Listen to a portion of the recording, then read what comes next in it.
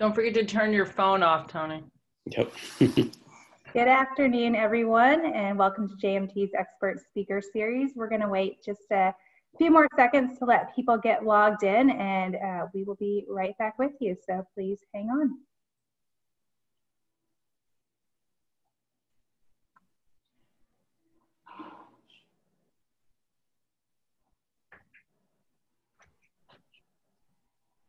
Looks like we have quite a few people joining us today, so we're excited to have you all. I'll give it just a few more seconds and then we'll get started.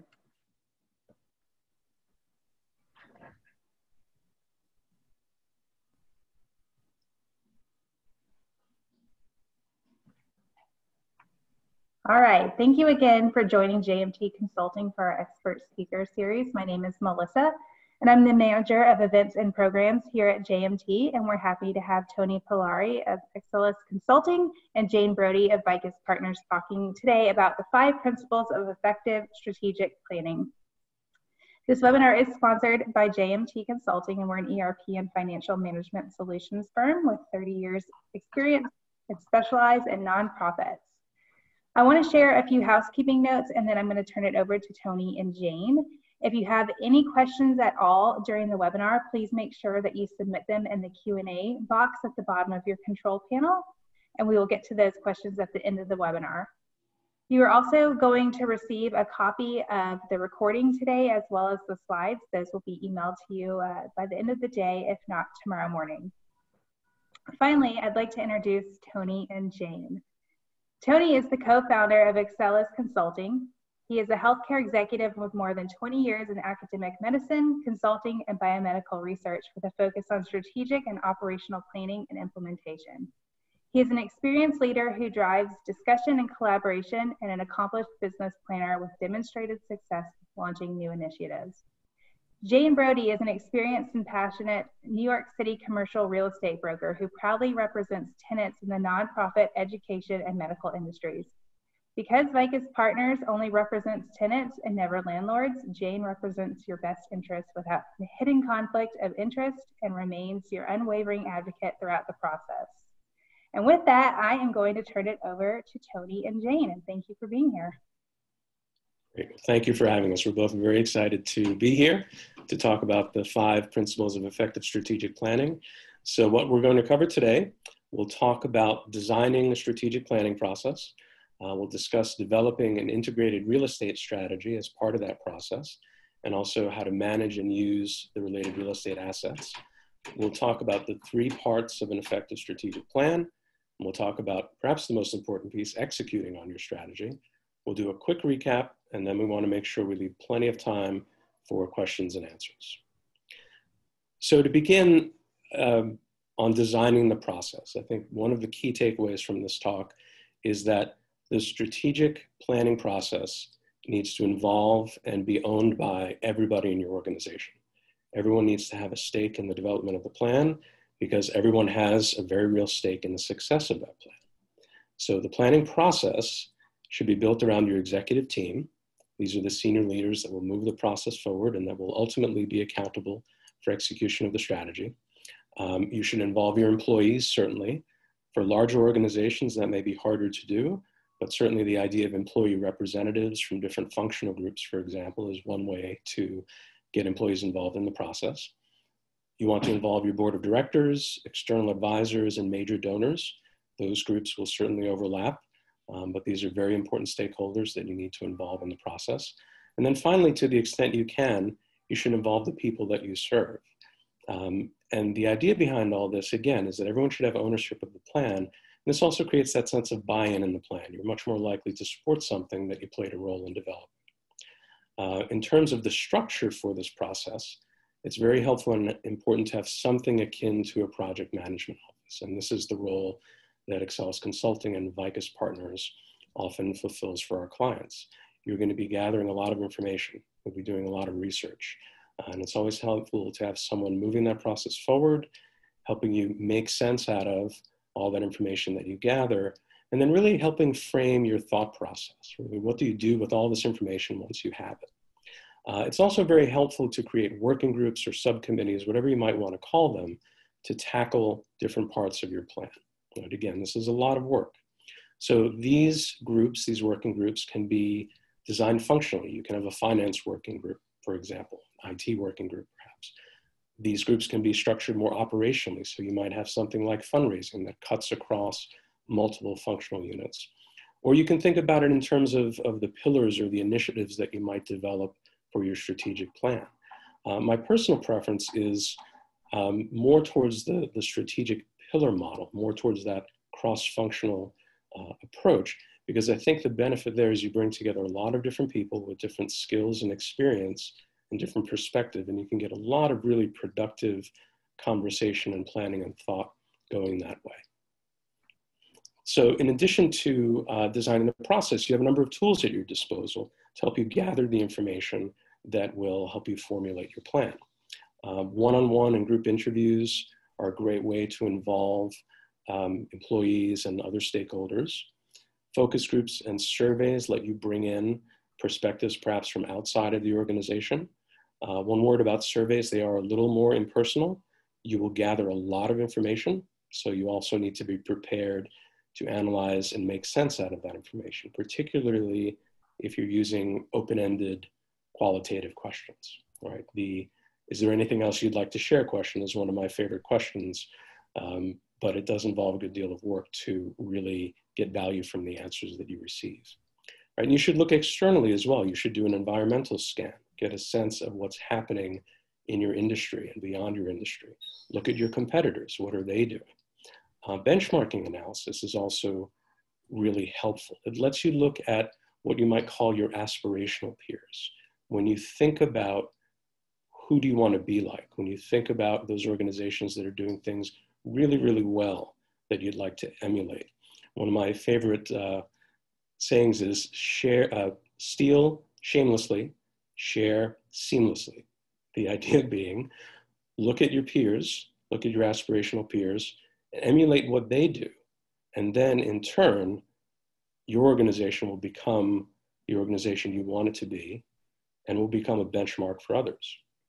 And last but not least, review your previous plans if you have them, right? Certainly an important step in figuring out where to go next is understanding where you've already been.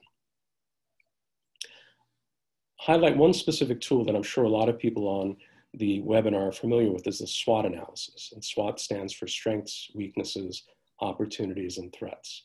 This is often a good starting point for a strategic planning process because it lets you take a big picture view. The slide sort of details the nature of each of those boxes and how they relate to each other. These aren't hard and fast rules. You can really take this in any direction that you like, which is one of the benefits of the SWOT analysis. But this is at least how we tend to think about it, and I think how you can probably get the most value from it. One of the things that you're certainly going to want to think about is your real estate strategy. So I'll turn it over to Jane to talk about how we think about that important component of your plan. Hi, everyone. So great to be with you today. Thank you, Tony. I think the most important thing is really thinking about what do you need to accomplish in your space? What has to happen? Are you serving clients? Are you running training programs? Really the functionality. So if you look at, for instance, going on to the left, are you holding board meetings? Do you need classroom space? Are you holding events? And what is the access for the space for your clients, your staff, and your proximity to transportation are really important considerations. Do you need parking? Is it a place where you know staff can run out and grab lunch? So those are sort of things to think about in the functionality of the space. And then something that people don't often think about is the perception of the space. For instance, I have an adoption agency that I work with, and they wanted to make sure that they had a side street, kind of shorter building, because they didn't want the intimidation of having the birth mothers go into buildings where there was a lot of security questions or it could be intimidating. So really understanding what the environment that you're presenting. And of course, you don't want to be in a Class A building, perhaps, because donors might be thinking you're spending all your money on rent. So those are some things to think about. Are you hosting donors and board members? So it has to be kind of nice enough. And then, of course, the employee buy-in, which Tony mentioned already, the stakeholder aspect is really important so that hear their voice and they're going to be recognized. Then the next aspect is looking at the fiscal issues. What are your funding streams? Do you have state and city grants that are consistent? Are you building a program based on certain fiscal funding streams that might be cut? So how do you project what space you need based on the funding streams? Certainly kind of everything drives to mission and funds. So you want to make sure you're planning that you're not going to go out of business if you lose one particular grant, and that you're hedging your real estate decisions based on a variety of funding streams. And that's where the public versus private funding needs to come into play.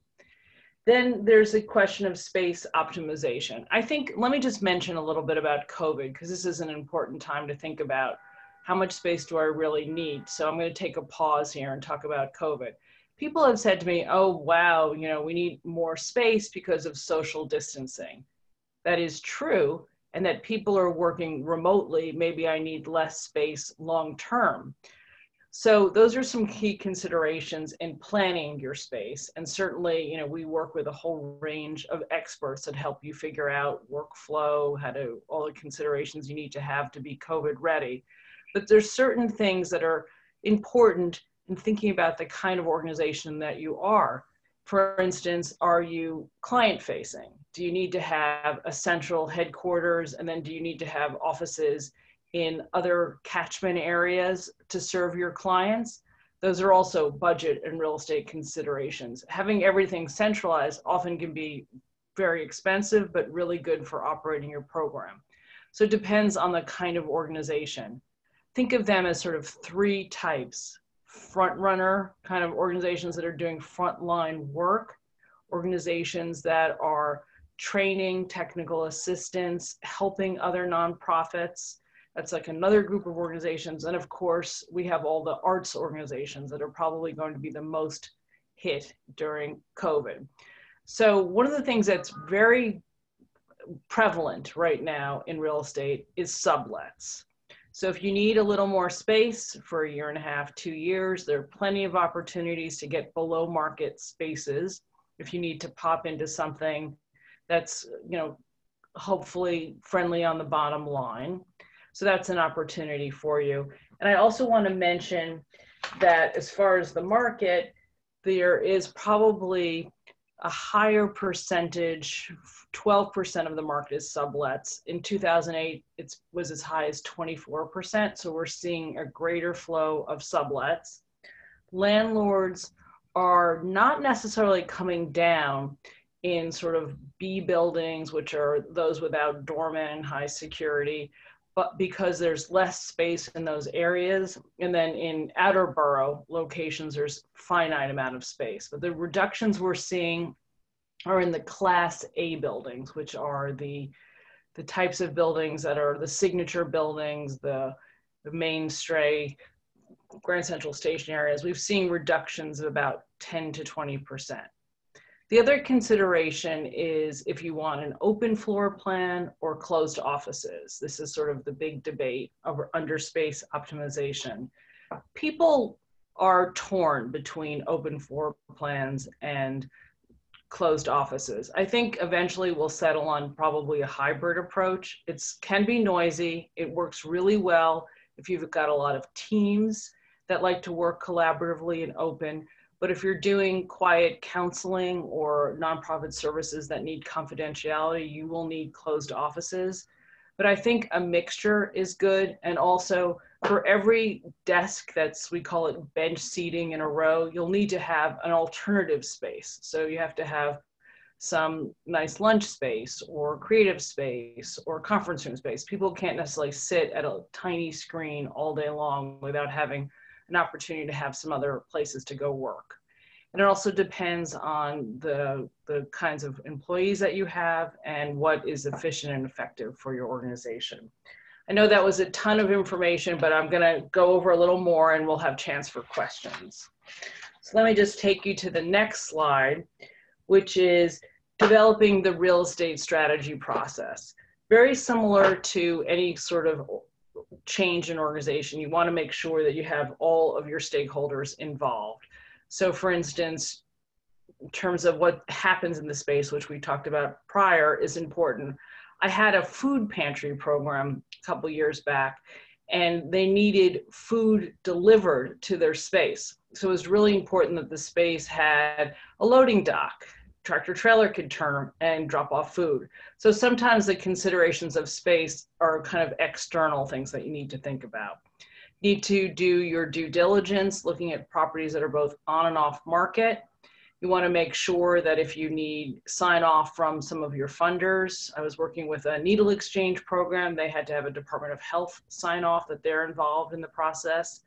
Then we do what we call letters of intent, LOIs, and we submit them to multiple opportunities. This is also a lease or a sale.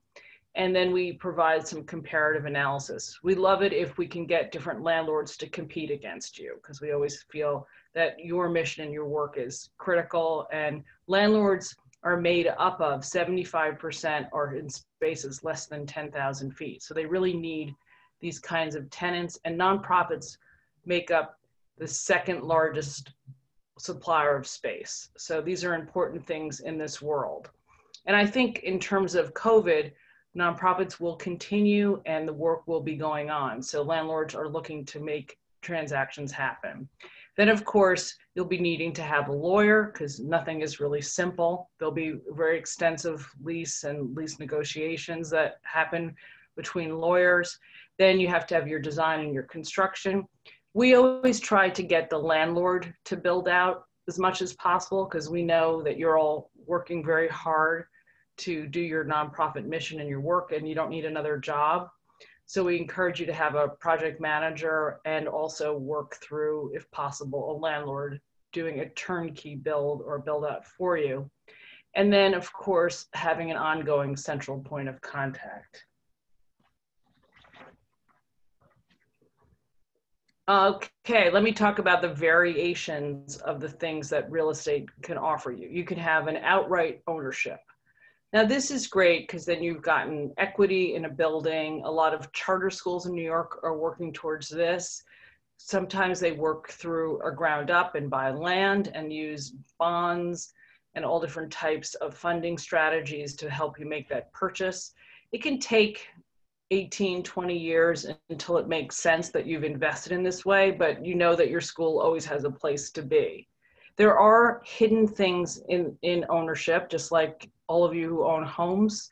Boilers can go, you can have capital campaigns that you have to happen because you have to have a new roof or other systems. So you have to have contingency plans for that.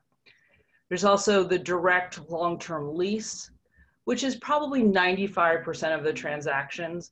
What's nice about that opportunity, it's somebody else's headache, the capital expenses, and you have a set amount and you can plan for what your costs are gonna be, because you have a fixed rent with some escalations built in, and you can work on a rent schedule. Sometimes in cases of schools, if you're expanding, there can be a ramp up period. The landlord is willing to work with you during that period of time. Another strategy is lease to own. That's when you could start out with a leasing and then eventually have an option to then purchase. The last one is joint venture. My favorite example of this one is the Girls Club down the Lower East Side. They actually they had a couple of milk cartons and they were going from place to place serving young girls in the Lower East Side, and they came upon some land that they wanted to purchase, which they did. They had a capital fundraising, and then they got an affordable housing partner, and they were able to build a building on top of the Girls Club. So they were able to kind of share the financial burden, and they went into a joint venture opportunity. So I'm going to turn it, I think, then we go on to Tony. You're the next slide. So far we've talked about designing the process for developing a strategic plan, the toolkit that you would use to do that, the importance of developing an integrated real estate strategy and thinking about how to use those assets. So now you're ready to construct the plan itself. Right? And we think an effective strategic plan has three components. It covers your strategic position, right? That's the space that you'll occupy in the market. It includes a financial model. This details all the resources that you'll need to deploy to execute on your plan. And then it also includes your implementation plan. And as we'll talk about later, this is more than just your task list. This is something that you can use to create a sense of accountability and ownership of the plan. So we'll start with the strategic position. If the first key takeaway is that you should involve the entire organization in the planning process, the next one is, as I like to say, you can't build Fords and Ferraris. So what do I mean? Your strategic position articulates the space you're going to occupy, right? How you'll claim it and how you'll defend it. But the flip side of this, and I stress this with my clients, is that your strategy is often about as much about what you will not do in addition to what you will do. And it's important to understand that and understand that distinction. So why is that? To borrow a cliche, it's hard to be all things to all people, right? You may not be able to gather and deploy all the resources you need. Those resources might be very diverse if you're trying to occupy two different spaces. You may not be able to convince your customers and your stakeholders. They may think of you in a certain way. They may have a very long-standing relationship with you and not be ready to see you transition into a different space. And finally, you may be constrained by the organization's structure and its history. For example, if you've never done manufacturing, it's hard to pivot from service to manufacturing, though it can be done. And that's another worthwhile point to mention, that you can do it. It's not impossible. It's just very hard, and a lot of things have to go right. So for example, Toyota created its Lexus division, but essentially had to create a completely different brand to be able to make that a viable option in the marketplace. And I'd be willing to bet a lot of people, and I had to look this up to double check, don't know that Lexus is essentially a division of Toyota. So it's a good example of how perception really can, sometimes for better, sometimes for worse, really help you find the path that you should be on. When you start thinking about the components of the strategy, components of the plan, I think of them in two groups. You have your foundational components, and this is your mission, your vision, and your values, or in other words, what do you do, why do you do it, and what do you believe? What are your core operating principles, your core beliefs? Operational side are things like your goals. So given your mission, vision, and values, what do you hope to accomplish? Your initiatives, how are you going to accomplish those goals? And finally, at the most granular level, the tasks. What are the specific activities you'll undertake to move forward your initiatives? Now, the language on the right side can vary a bit. These are just the terms that I like to use because I think they're fairly precise. But again, it's just that idea of what do you hope to do? How will you do it? What specifically do you need to accomplish to get there?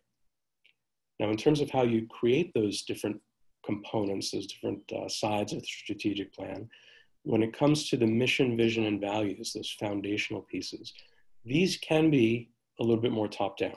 They're often developed by the team that leads the organization, but in keeping with that idea of involving everyone, these need to be shared with and validated by the entire organization.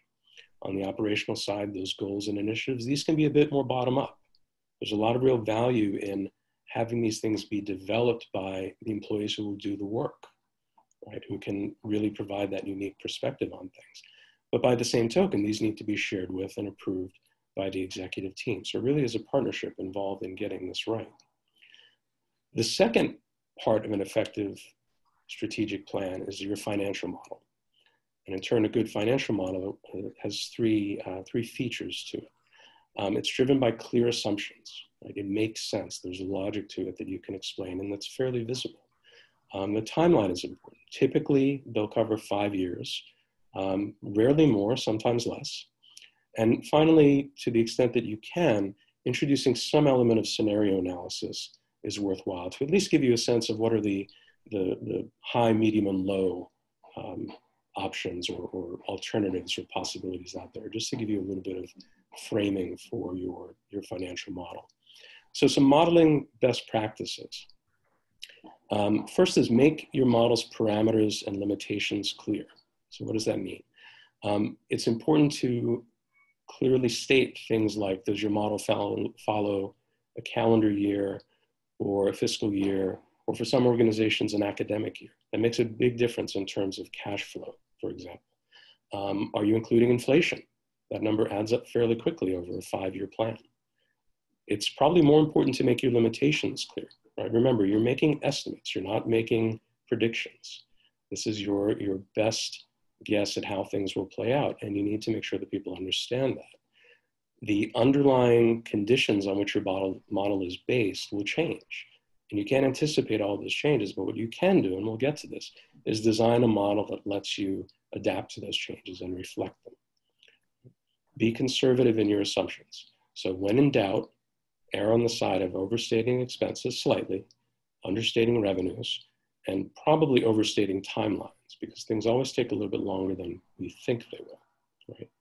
Make sure you do periodic reality checks. Step back and question all of the assumptions. And not just you, the model builder, but review these things and discuss these things with the larger organization. For example, if you're thinking about adding people, is the headcount realistic? Are the starting salaries realistic? Is the timeline for bringing those people on board realistic? Do you have enough space to house all these people? These are important considerations. So those reality checks really can make or break a plan. And then another best practice, and there's several other we'll talk about, but another one is make sure you have an at-a-glance summary. Your CEO, your CFO, your board is going to want to know very simply, how much will all of this cost? And it's important that you have a clear, easy to understand answer to those questions. The next best practices are maybe a little bit more nuts and bolts, but I think very important. I think another key takeaway is make your model easy to update. So for example, if you are using inflation rate, if you are using a fringe rate, if you're using those kinds of numbers that you'll be referring to constantly, put them on their own page, give them their own home. Right? It makes life a lot easier. The flip side of that is if there are unique numbers like starting salary, start dates, things like that, call them out and highlight them in their own cells. It just makes it easier for anyone looking at the model to understand what it is you're trying to show. Notes are very important. You won't remember all the assumptions that you made. You won't remember all that went into your thought process. But if you document as much as you can, it makes it very easy to explain later on why you made the decisions that you made. So just a few more modeling best practices. Use a consistent approach. Right? So for example, if you're separating staff and executive worksheet salaries or staff and faculty salaries, make those worksheets look the same. If there are certain inconsistencies that you can't avoid, highlight them. But to the extent possible, make everything look the same and feel the same and work the same. It will save you a lot of effort in the long run. And this last point is really important for scenario building. When you present different scenarios, you want people to look at the numbers and look at the differences between the scenarios. You don't want them wondering how you did the math because you're presenting things in slightly different ways. So next is the implementation plan, the second part of an effective strategic plan. At a basic level, this plan defines exactly what needs to be done, by when, and by whom. It also helps set the stage for how you talk about these activities because it frames them in a very specific way. But if there's another key takeaway from this presentation, it's that your implementation plan is not just a to-do list. It certainly serves that purpose, but it's much more important than that. The real value, we think, in an implementation plan is not just that it organizes your action items, but it creates a sense of accountability and ownership and urgency around your strategy, right? And it engages all your key stakeholders and represents a real commitment. If you have a public document that says, Tony will complete this task by September 30th, Tony had better complete that task by September 30th, right? It's a shared sense of accountability. It's also a very useful tool in thinking about change management. So what I mean is, we mentioned earlier, you might be adding new staff to the organization as part of your strategic plan. At a basic level, you're going to have to think about the timing for doing that, right? You need to draft job descriptions, post the jobs, schedule interviews, hire people, onboard them, right? But then I think the natural extension of that is then thinking about, if we are adding new people, do we need additional space? Do we need a new onboarding process? Do we need to change our salary structure? Do we need to revamp our learning and development structure? These are all things that flow out of taking a very structured approach to documenting all the tasks that you will need to accomplish to get your plan into action.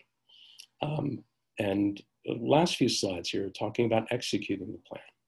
Right? So the whole organization is responsible for designing the plan. The whole organization has ownership and accountability for those tasks we talked about. Therefore, the whole organization is accountable and responsible for executing on the plan. And you really need to monitor your progress. So making it one person's job or having a standing strategic planning subcommittee that is constantly looking at that implementation plan, updating it, revising it as needed, is really an important tool in keeping things moving forward. Right? Regular updates about your plan are important. I really do believe that it should be an agenda item on every department meeting, every all hands meeting, every executive team meeting, every board meeting, right? Keeping it front and center and visible and making people report on their progress makes it not just another project that you're doing, but really makes the strategic plan the heart of everything else that you're trying to accomplish. And a final point, a dashboard, which can be as simple as Gantt charts showing the duration of activities, a red, yellow, green stoplight chart to show whether or not you're on track. There are all sorts of online tools like Smartsheet and Monday that let you organize tasks and create a dashboard. Just having some visual representation of how you're progressing, I think is helpful and valuable as well. And then finally, it's important to revisit and refresh the plan. Right? You should look at your strategic plan every year and think about whether the assumptions you made are still valid or whether there have been changes internally or externally that involve making tweaks or adjustments to your plan, particularly that financial model that we talked about. Even if you're staying the course, even if everything is on track and you're growing great, it's important to recognize that. And it gives you a fantastic tool to talk about with your internal organization, your board of directors, your donors, the community at large. That's a powerful message that you can include, for example, in an annual report. And then finally, refresh your plan periodically. 5 years is a long time, right? COVID, I think, has distorted our sense of time, but 5 years is still a very long time. A lot of things will change and your plan needs to change accordingly. So what I advise clients to do is about the halfway point, so about 3 years in for a 5-year plan, step back and give it a good hard look and figure out whether you need to make any changes. There's nothing wrong with developing a 5-year plan and then a second one that overlaps with and in some ways replaces the first one, right? That's how we make progress. So with that, I'll turn it back to Jane for just a final recap. So of course, I think the theme is that you should engage everyone in your organization because everyone has a share in thinking about everything from your strategic vision to your implementation plan to the kinds of space that you need. You want to develop an integrated real estate strategy that kind of considers everything you need to accomplish in your space and everything that you need to do in the future. So this is also kind of intertwined with your strategic vision. You want to create a strategic vision, a financial model, and an implementation plan that links all of these important elements into a successful plan for your organization. The most important thing that I've been thinking about that Tony has said is you don't want this plan to sort of sit in a drawer and you never think about it. It's a living, breathing document, and real estate is also something that's part of your ongoing thinking. Space doesn't go away. You can't wait till like 3 months before you have an issue. It's something you have to think about long term.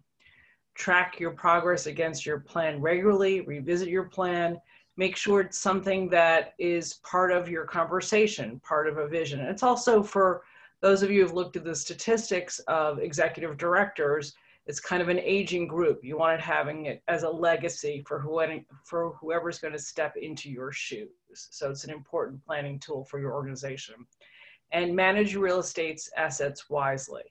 It's an important consideration. It's often the second biggest expense in your budget, and make sure that you can manage your expenses. I was an executive director and a board member of an organization that we chose a space that was too expensive. The organization eventually went out of business.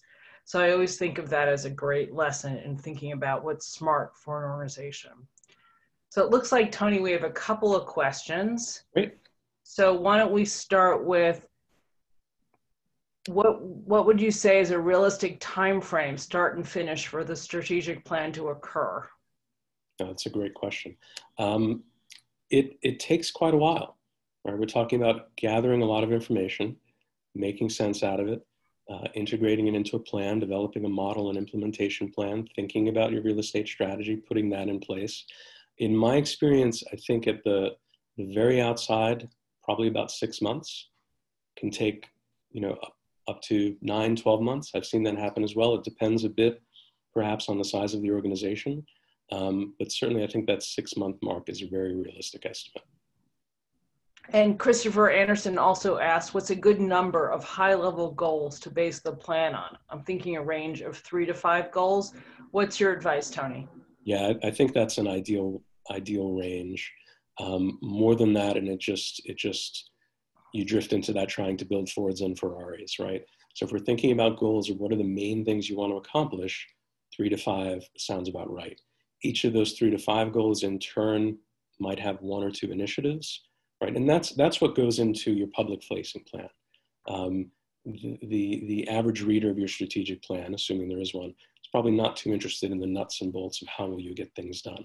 But if you have 3 to 5 goals, 1 to 2 initiatives per goal, I think that's a reasonable body of work to try and accomplish. And I think it makes for a very cohesive plan. And I also want to mention that I think it's important, they always talk about this mission creep, that it really fits into what you are designed and your framers figured out that you should be working on. So how does it tie back to why were you established? Who are you supposed to be serving? What's the vision, the mission of the organization? So I think always watching out for how do you fit within the nonprofit framework and what you're supposed to accomplish. Exactly. We have another question that's, we're thinking about a short-term strategic plan, more immediately 1 year, leading to a longer strategic plan, 3 years. As we see how COVID plays out, does that seem right? We just don't feel like we can make high impact decisions right now, especially as they involve resources we may or may not have. Great question. No, that is a really great question. I think that's a perfectly logical approach, given how much things have changed and how much they are likely to continue to change. Long-range planning is very, very difficult to do.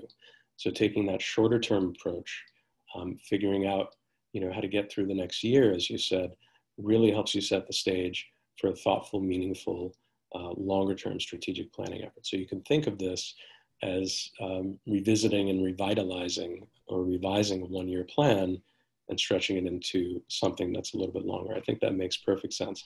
I've seen organizations do things along the lines of split the visioning part of things, so the mission, vision, value part as one body of work, and then revisiting that and thinking more about the goals and initiatives to advance it. And that may be somewhat along the lines of what you're thinking about. But that said, I think it's perfectly acceptable to develop, a traditional, shall we call it, strategic plan that we've been discussing with a fairly short time frame.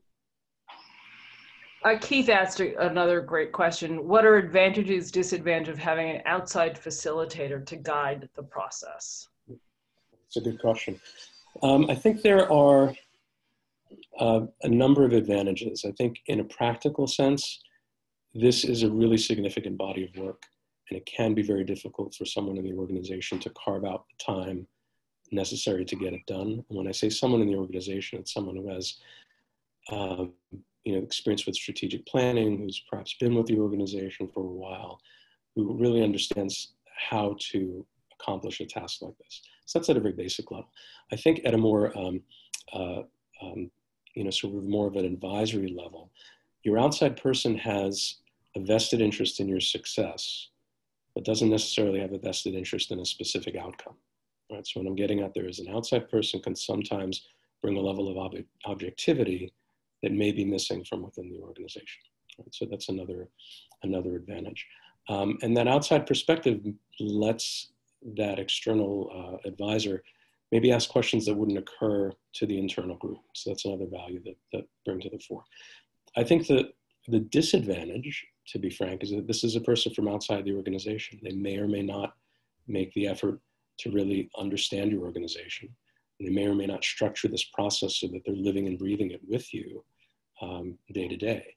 The strategic planning initiatives that I've been with and that Jane has been involved with, we really embed ourselves in the organization, because that's really what it takes to do this effectively. I think I would also piggyback on that. Sometimes because you might have, more dominant roles in the organization, it can be hard to kind of look at everything across the board when you don't have an outside person. Sometimes other things become more emphasized because of a particular person or a program that's highly desirable instead of maybe looking at the big picture. I think there's strengths and weaknesses to having an outside person and an internal person, but they have to have time to focus in on it if you do go internal. Another question is there a sample plan or particular excellent publicly facing plan that you recommend we review to get an idea of the depth and scope? I think it depends a bit on your organization. We talked earlier about doing competitor analysis and doing benchmarking analysis. So you might want to look to another organization in your field that's very close to you. You might want to look at your more aspirational peers. I'll have to get back to you on some good examples. There's certainly some out there, but we can, when we resend the slides out, we can send some links to some plans that are worth looking at. Great. Ron has a really interesting question. Yeah. We are a U.S. NPO that operates in international markets in a 5-year plan. Still practical? How do you deal with it in an international business political trend environment? Yeah, no, that's a good question, and it gets to that issue of volatility that we were talking about earlier with respect to COVID. I think for a case like that, 5 years may be a longer horizon than you want to deal with. We mentioned earlier that shorter plans certainly make sense, and this is probably one of those examples where they do make sense. That said, that process of, treating the plan like a living document, creating a financial model that's flexible and that can account for changes in the marketplace, revisiting the plan regularly, is another important part of that approach, right? So picking the right time frame, again, for a situation as volatile as this, perhaps 3 years, but designing things in a way that you're constantly looking at and thinking about the plan and revising it as you need to. Ron, I also sympathize. I know, of course, change of presidents is going to play a big part. So I can only imagine you've got like all different things to consider. So good luck with thinking through that. Christopher asked another question. Would you recommend a planning retreat or mini retreat for each of the stakeholders, staff, board, et cetera, as you begin the strategic planning process? I think the answer there is maybe yes and no. I'll explain what I mean. Part of it depends on how you're structuring the process as a whole, how you want that process to roll out, where you are, as an organization, where you are in terms of strategic planning. So it may not be absolutely necessary. On the whole, I think it is a good idea having a kind of formal kickoff like that kind of formal brainstorming session is valuable. It creates a sense of excitement.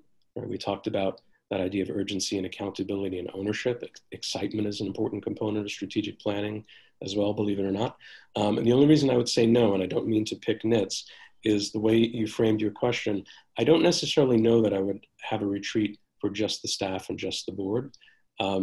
Certainly it can be challenging to bring those two groups together, but I think the more cross-pollination you can get across the process, the better off you'll be. So you might do something like some kind of retreat for board, external advisors, major donors, and then a second retreat perhaps for staff, what you might call junior leadership and senior leadership. I might frame it that way. But the short answer to your question is yes, I think something like that can be very valuable for a lot of reasons.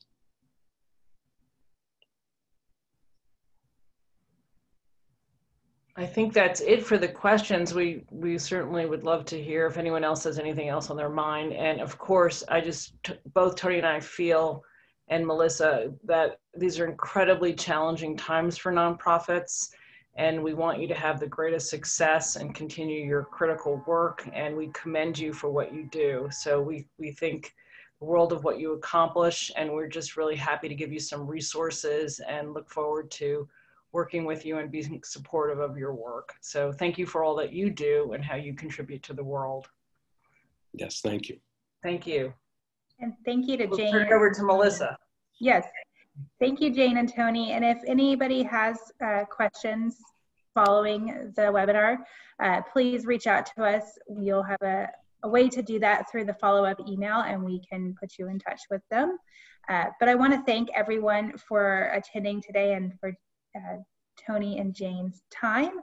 We hope that you enjoyed the presentation. And if you're interested, Jane is wonderful and will be doing another webinar for us in just a couple weeks, so make sure to sign up for that. You can find all of our webinars at jmtconsulting.com, and you'll see the events tab. So we would love for you to join us. And I think I just saw another chat pop in.